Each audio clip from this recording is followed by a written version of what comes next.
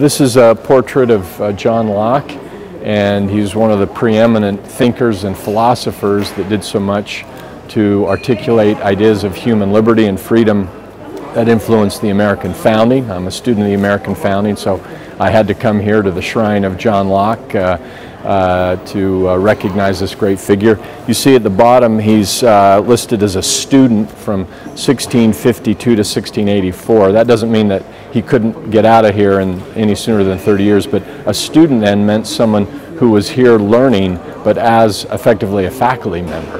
Interesting nomenclature in the way that that's changed, but he was here for 30 years and did some of his most important thinking in these halls that again went on to have such an impact on the founding of America.